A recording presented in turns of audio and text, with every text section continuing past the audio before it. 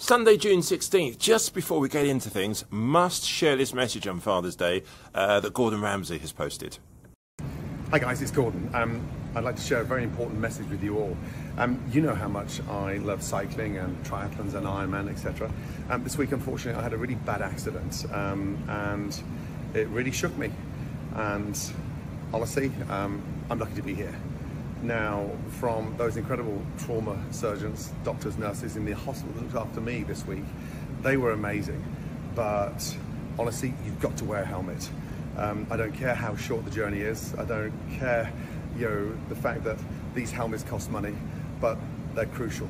Even with the kids, a short journey, they've got to wear a helmet. Now, I'm lucky to be standing here. I'm in pain. It's been a brutal week, and I'm sort of getting through it. But I cannot tell you the importance of wearing a helmet. This weekend is massive. It's Father's Day for new fathers, old fathers, middle-aged fathers.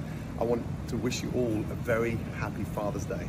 But please, please, please, please wear a helmet, because if I didn't, honestly, I wouldn't be here now.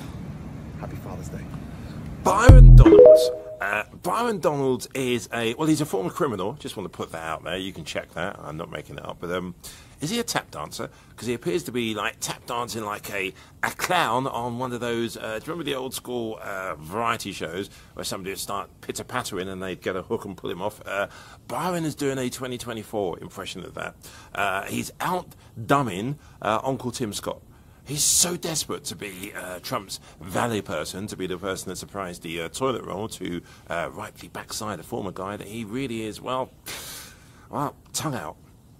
If it was back in the day, you're not going to like what I'm going to say, so if you're easily offended, go and do something else.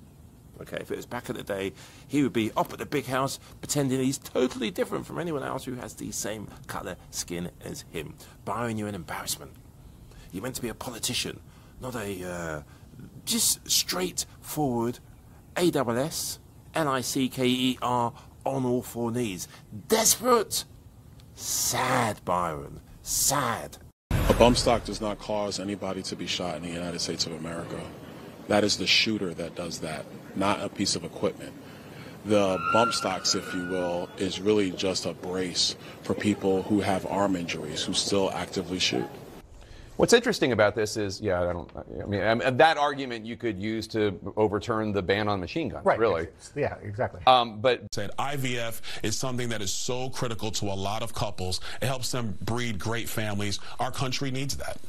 All right, let me ask you now about Ukraine. Well, finally, some news about your future. Mr. Trump said yesterday that your name is very high on his list of people he's considering as a running mate. Would you be ready on day one to serve as commander-in-chief if necessary? Well, I think if you're going to step into that job, it's obviously the toughest job, the biggest job, not just in our politics, but really, frankly, in the world. Look, I think that I would have an ability to step in. I'm actually pretty intelligent. I can sift through issues really, really well. It's about judgment. It's about logic streams. It's about how you make decisions at the end of the day. And then you cannot discount the fact that you would have a lot of people who are very qualified to be around to help you do that job and do what's in the best interest of the American people. Do I believe in myself? 100% I do. And so, we'll see what President Trump decides. I'm going to support whatever he does. What's the expression, hold my beer? Uncle Tim Scott wanted, when you have a baby and it doesn't know what time of day it is, so it poos and shits all over the place because it can't control its bowels. Tim Scott's the equivalent with his mouth. His fiancée really should have a word with him because he's just embarrassing himself. And I'm not sure what Tim Scott's legacy will be, but I don't think it's something that would necessarily be one of those. It might be something which would make you reach for the airline sick bag. Tim Scott is just pure, solid vomit. Respected law enforcement. Under Joe Biden, we've seen the movement to defund the police, leaving communities like the one I grew up in devastated and ravaged by a wave of violent crime that we have not seen literally in 5 decades. Actually, Senator, as you probably know, the latest stats on violent crime and on the murder rate, they're actually down this past year. But let me get back to my question. about the Supreme Court's decision. Well, let's take a look at those. Let's take a look at those crime rates. We've seen over 4,000 shootings just in the city of Chicago. We've seen a spike in violent crime. It's nice to see something plateau, but the fact of the matter is simple. Under Joe Biden, neighborhoods like the ones I grew up in have never been ravaged. Grandmothers, but back like to the one that raised me, are trapped in their houses from the time the sun goes down until it comes up again. So to my question, though, on bump stocks, would you now... Yeah, no doubt. Donald Trump believes in law and order. No doubt about it. I mean, I saw that firsthand. Okay, Senator, the day before that violent mob attacked the Capitol, you put out a statement explaining your decision to certify Joe Biden's election victory. Do you stand by that? You were not one of those that challenged the results. You voted to certify Biden's election victory. Do you stand by that? Certainly. I will stand by that decision and the next decision to certify the fact that Donald Trump will be the next president of the United States. November 5th, the day of reckoning, is coming. The early ballots go out in places like North Carolina starting in September. We're going to focus on making sure that we use every tool in the toolkit to make sure that this election results are clear and profound, and that the American people get 4 more years of low unemployment, low inflation, high enthusiasm, and a president respected and sometimes feared on the global stage. That president will be Donald Trump.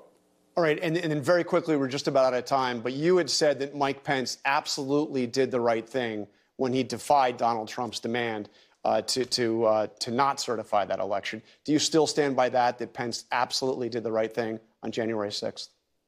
The Constitution is clear. What we're trying to focus on is how do we make sure we get 4 more years where the American people, particularly kids like me, growing up in poverty, have the best future we could possibly have. Senator Scott, thank you. Version of the American dream. That takes Donald Trump. Senator Scott, thank you very much for being with us here this Sunday. Thank you very much. Thank you, John. Yes, sir. All right, coming up. Let's get something straight about Tim Scott and Byron Donalds. It is nothing to do with their colour of the skin, in my opinion. It's just that they have no dignity. They're just really, really desperate. Byron Donalds has children. He's a father. I mean, his son would like to have some level of that, looking up to him and not thinking, why is my dad always cowering and just on all fours? And as for Tim Scott, I think Tim Scott is so self-loathing. Guarantee if you to go to Tim Scott's house, there'll be no mirrors. Because he looks in he doesn't see what we see when we look in the mirror. I have no idea what he sees. So to my question, though, on bump stocks, would you now favor a Congress acting to ban bump stocks? You had said after that shooting in Las Vegas that if the vote came up, it would sail through Congress. So are you in favor of that ban right now? Well, I'm strongly in support of the Second Amendment, but what we're going to do in the party, and I asked about the ban on bump stocks, not the Second Amendment. We're going to focus on the priorities of the American people, and what the priorities of the American people are today is to focus on closing our southern border. Under Donald Trump, we had a precipitous drop in illegal border crossings. Under Donald Trump, under Joe Biden, we've seen an explosion. 10 million illegal immigrants have invaded our country, leading to migrant crime that we just saw just yesterday. Okay. A mother of 5 killed by an illegal immigrant.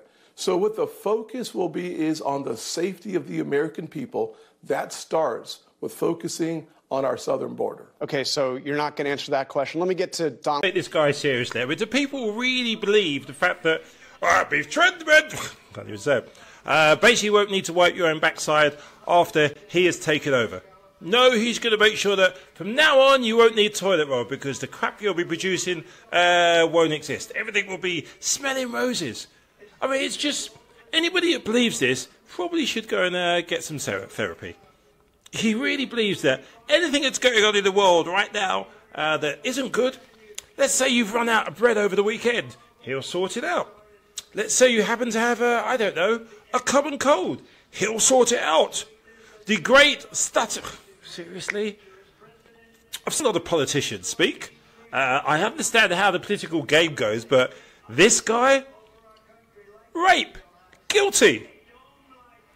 1, 2, 3, 4, 5, 6, 7, 8, 9, 10, 11, 12, 13, 14, 15, 16, 17, 18, 19, 20, 21, 22, 23, 24, 25, 26, 27, 28, 29, 30, count it in, 31, 32, 33, 34.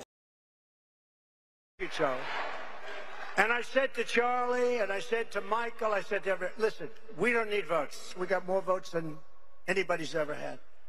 We need to watch the vote. We need to guard the vote. We need to stop the steal. We don't need votes. We have to stop. Focus. Don't worry about votes. We got all the votes. I was in Florida yesterday. Every house has a Trump sign. Trump, Trump, Trump, Trump. And you know who owns the car plants being built in Mexico? China!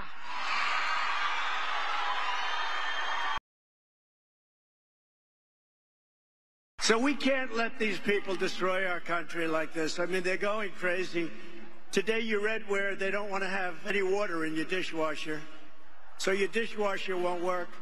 And they think that's good. So what you do is you keep having it go on and on and on. The electric bill is 10 times more than the water. And these are areas that have so much water, they don't know what to do with it. They're flooding. They're floodplains. They have so much water in many cases. Now, we can't do that. You know, I ended that. I went to, in Ohio, a great company was going out of business because of dishwashers. They wouldn't give the water. You couldn't sell the product. And South Korea and China were dumping dishwashers in here for half the cost. They weren't as good. Whirlpool, but half the cost, they weren't as good. And I went and I saved it. I put a 50% and 100% tariff on all of these dumped machines. And I saved that company.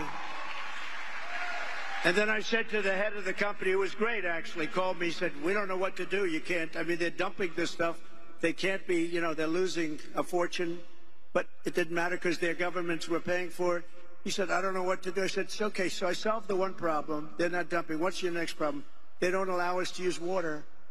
We need more water. You can't wash dishes unless you have a certain amount of water. I said, how much do you need? We need just a little bit more. He said, I'll give you a lot more. I gave him a lot more. Now they want to end it again. You ever go into a new home where you have a shower where the water doesn't come out of the shower head? They put a restrictor on. I took all the restrictors off. I took them off. I've had the experience. I take a shower. I want that beautiful head of hair to be nice and wet. Lather. I want it to be lathered beautifully. And I get this best stuff you can buy and I dump it all over. And then I turn on the water and the damn water drips out. Takes me. I can't get this stuff out of my hair. It's a horrible thing. No, it's terrible. Oh, you turn on the sink and the faucet. You turn it and no water, practically no water comes. So you leave your hands under there. You're trying to get the water. What's that? What? He couldn't breathe. I said, are you okay in that beautiful suit? He had no idea where the hell he was. He's watching a parachute land and he turns around to look at trees.